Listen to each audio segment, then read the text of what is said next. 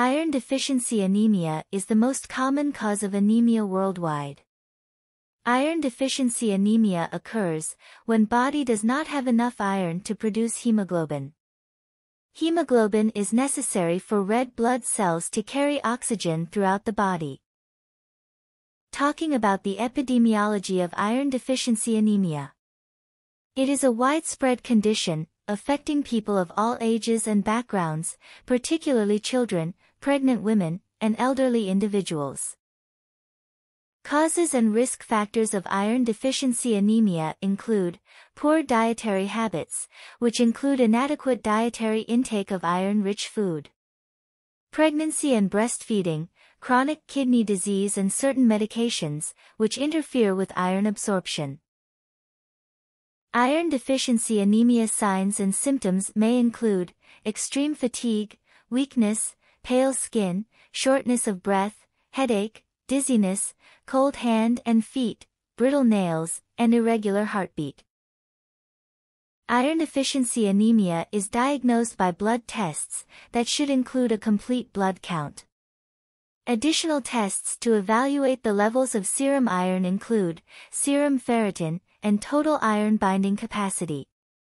Serum ferritin is a measure of the total body iron stores, and low levels suggest iron deficiency anemia.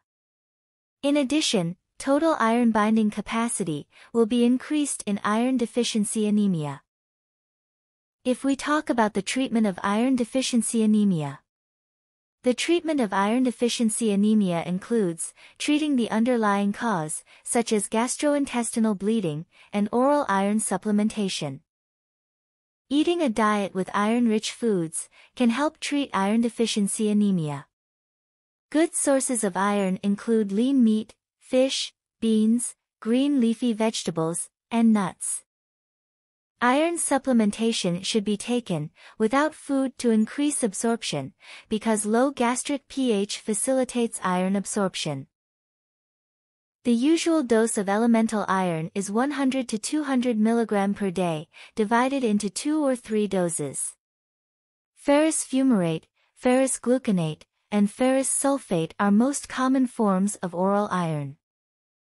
In the end, you should know that iron supplementation is needed for at least 3 months to replenish tissue iron stores.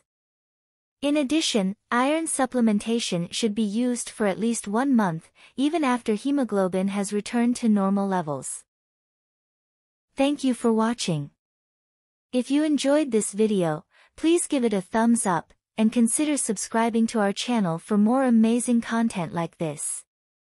Don't forget to turn on notifications so you never miss an upload. You can get this presentation from MediHelp app.